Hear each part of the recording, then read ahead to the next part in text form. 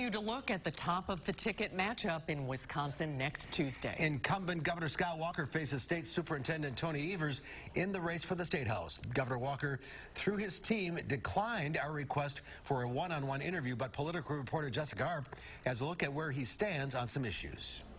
After holding office for nearly 8 years, Governor Scott Walker is running for a third and what he says would be a final term, saying he's not done reforming the state. Running against the state superintendent, Walker has rolled out education initiatives, including a change in public school funding.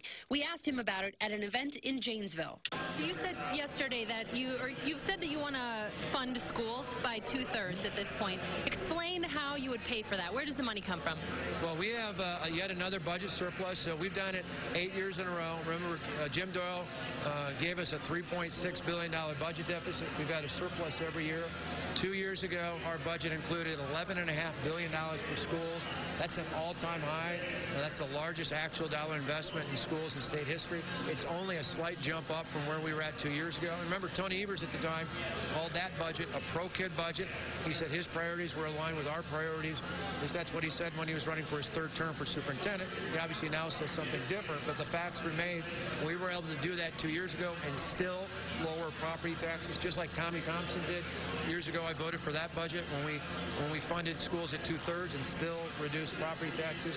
But we're able to do that going forward. In your last budget, you essentially eliminated the state portion of the property tax, which is why you talk often about reducing property taxes for the state. How would you lower property taxes in an upcoming budget, given that almost all of the remaining property tax comes from schools, local governments?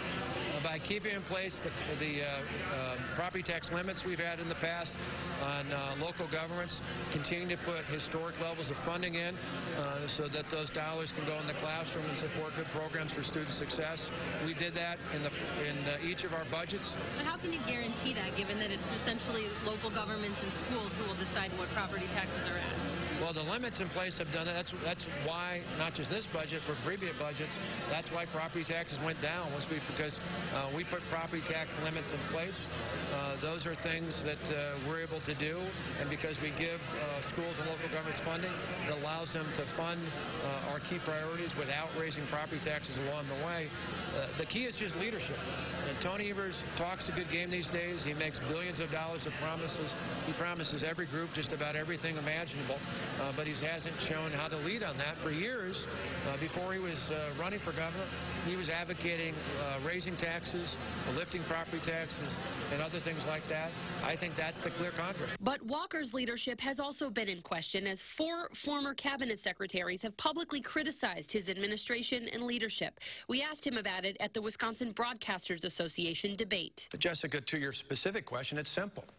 I'm not afraid to have people with diverse opinions in my cabinet.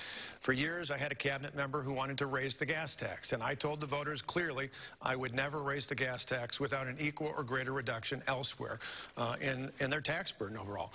Even in addition to my cabinet, when I was in county government, I had a member of the cabinet there who worked for a Democrat in the United States Congress, and I even had a personal aide in the past who worked for Joe Lieberman, who was a running mate with Al Gore when he ran for president in 2000. I'm not afraid to have people with diverse opinions out there, but what I always will do is be straight with the voters of the state of Wisconsin. I'll tell you what I'm going to do, and then I'll follow up and do it. And don't forget to vote. You can vote early in Madison now and vote next Tuesday. And the director of the Marquette Law School poll, Charles Franklin, will be with us here in the studio tomorrow to discuss the results of his latest poll. It's tied. Still to